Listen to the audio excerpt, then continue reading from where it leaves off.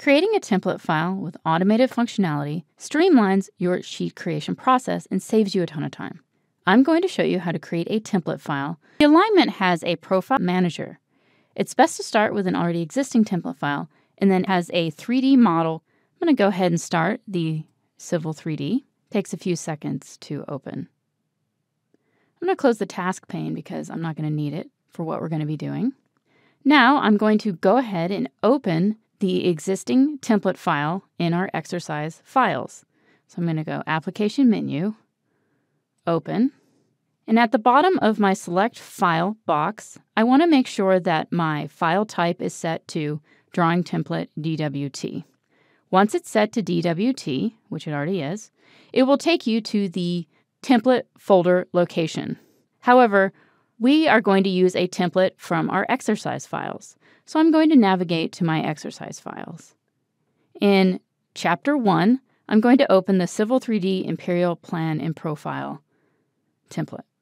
Now that I'm in my template file, what I'm going to do is I'm going to delete the extra things that I'm not going to need. Specifically, I'm going to delete the layouts. The layouts that we are going to be using are going to be ANSI D 40 scale layouts. When we create our sheets, we're going to create sheets that are ANSI D.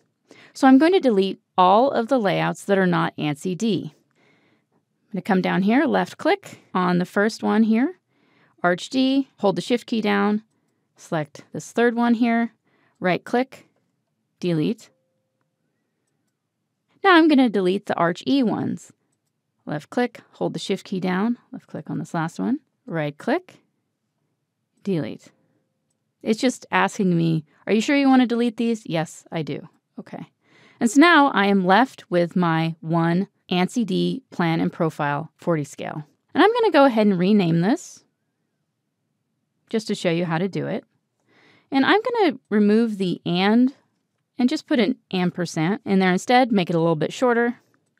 Now the last thing I want to do before editing and adding more information to my layout, I'm going to delete everything in this layout. So I'm going to go ahead, select everything, hit the delete key. Now I'm going to save my template. I'm going to come in here to Save As, and make sure you do a Save As, because if you just do Save, you're just going to save over the already existing template file. And I'm going to save in my exercise files folder.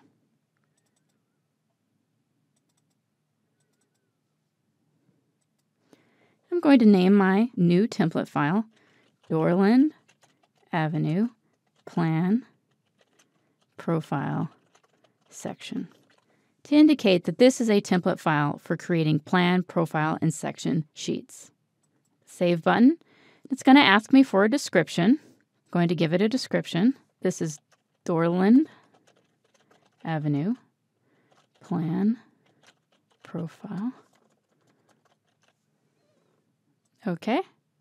Creating the template file is only the beginning. We also need to set up the title block and create text fields for the template file, which is covered in subsequent videos.